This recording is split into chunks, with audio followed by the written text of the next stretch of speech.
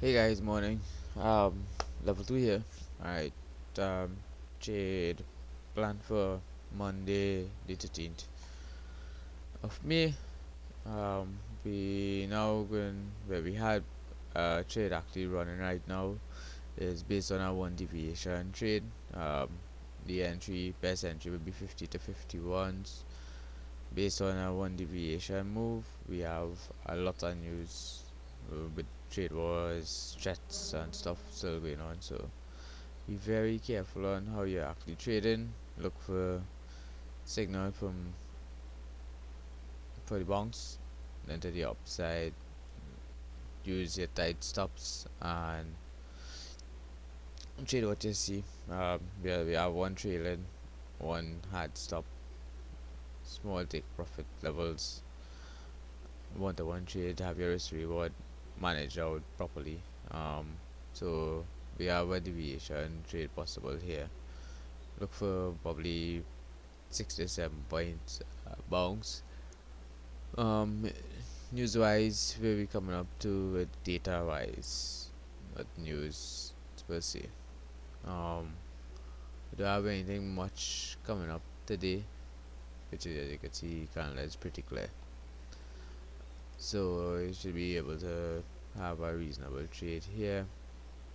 Probably you can look for 1.5 deviation also. Back to settlement. Friday's trade, best place to trade would have been right here, which you would have seen the 11:30. This here 32. You would have got a reasonable volume bounce.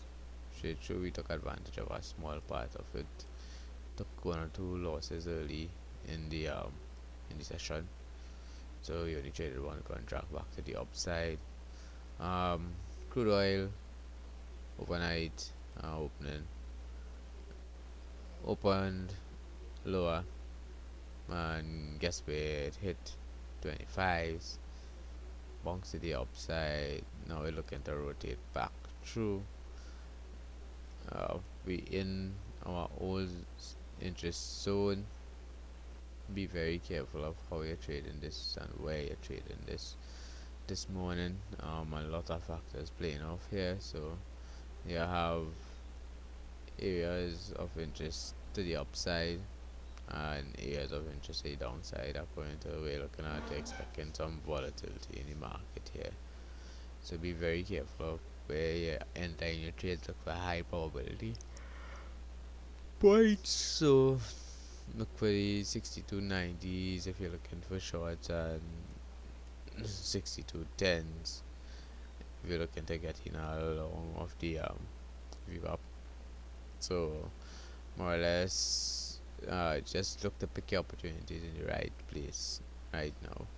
So wait for market open, which is look for yes to open and look for the track together with that, or it might be disconnected a little. So trade small, trade smart, guys. um Most likely I will be doing the trade update.